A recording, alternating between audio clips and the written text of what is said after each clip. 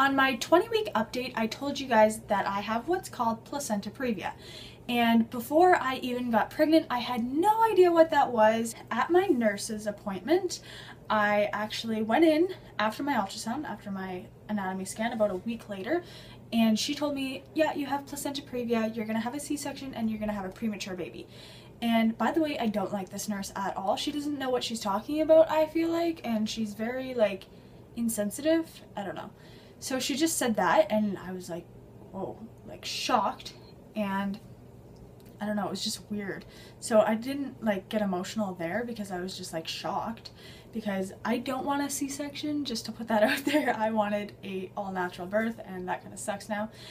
But anyways, so that's all she said.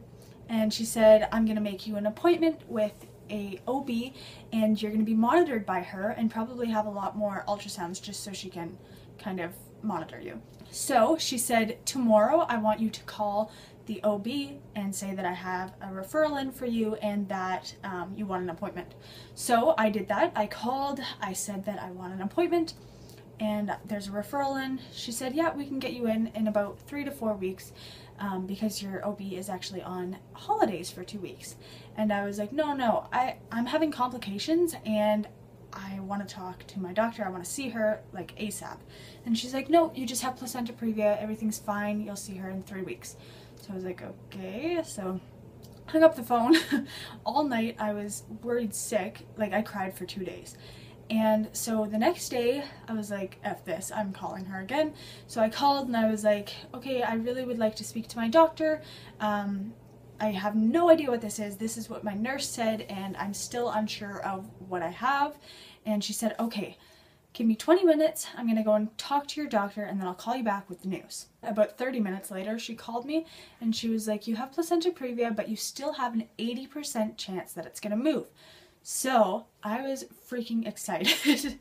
And she gave me an appointment actually this upcoming week. So it's been about 2.5 weeks since I found out. I just wanted to kind of know what Placenta Previa was before even putting it on YouTube, because I honestly don't even know all the facts yet. I googled it, so I got my information on Google. I'm just gonna kind of explain what Placenta Previa is. The egg and the sperm meet and go through the fallopian tubes, and then they want to implant themselves somewhere in the uterus. I'm gonna show you on my stomach. So a normal placenta would go somewhere up here. So it would embed itself here, here, here, blah, here. With Placenta Previa, you can either have low-lying, so your cervix is here, let's say. So it can be low-lying, so really close to the cervix. It can be partial, so halfway on the cervix, or complete. And guess what type I have? I have complete. Like, what are the odds?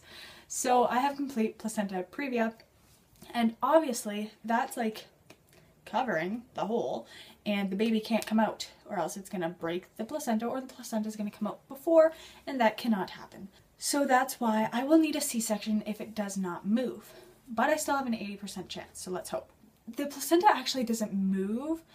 It's actually like, let's say it's a balloon. That's how a lot of people say. And then down here is the cervix, and my placenta is here. But as the balloon stretches, it will be pulled up and like in the balloon. So it'll be pulled up to the top of the balloon. It won't actually like migrate by itself. Kind of the complications that go along with Placenta Previa is the doctors usually will tell you no sex, no lifting, bed rest, no like pelvic exams. But my nurse didn't tell me that I can't do any of this, so Google told me that. Like, come on, sorry, but if you're a nurse, like, and you're in this, you gotta tell me what I can and can't do. Usually with Placenta Previa, you have a high chance of bleeding throughout your pregnancy. So a lot of people actually find out that they have Placenta Previa because they have bleeding, and they go into the doctors like, why am I bleeding? And then they usually find out. With me, I haven't had any bleeding, thank goodness. I'm so happy for that, and I hope that I don't bleed at all. But a lot of people will have a little bit of bleeding, and then the next time it'll be more bleeding, and then the next time it'll be like lots of blood, and then sometimes they will say like, we have to deliver this baby right now. So that's scary. A lot of these babies are born prematurely because they don't want you going into labor. because if you go into labor, then your contractions can actually rip your placenta apart, and you don't want that because you're going to bleed out and you're probably going to need a few blood transfusions. That's my understanding of it. So a lot of people actually do have blood transfusions when they have their C-section just because they bleed a lot. I don't know my blood type right now, and I don't know if I'm Rh positive or negative, blah blah blah, so I need to figure that out ASAP. I'm gonna go and get my blood in 3 days, but as you guys know, I'm terrified of needles, knives, being cut open, blah blah blah. I'm freaking terrified. And I actually know 2 people in my life, one is my sister and one is Mitch's aunt, that both had placenta previa. One turned out to be a crappy story, one turned out to be a good story. So the crappy story is someone delivered their baby at 29 weeks and was on bed rest for like ever. And she said that her baby was in the hospital, I think, for 5 weeks. So that's really scary. And then the other girl, she had placenta previa, and both of these were complete as well. She had placenta previa, and hers resolved itself, so that is awesome. I'm glad for both girls that one resolved itself and one, the baby was totally fine. I'm going to have another ultrasound at 28 weeks to see if it moved, and we're really hoping it does. I'm gonna actually book that this week with my OB, and it's kind of exciting because I get to see him again. I'm like excited to do that. We might not do the 3D ultrasound just because I'm gonna probably have a lot of ultrasounds. I don't know. I'll talk about that in my next update. Thank you for watching. If you have any, I don't know, like facts about placenta previa, or if you had placenta previa, let me know in the comments down below how it turned out, even if it's a bad case or whatever. I'd like to hear it.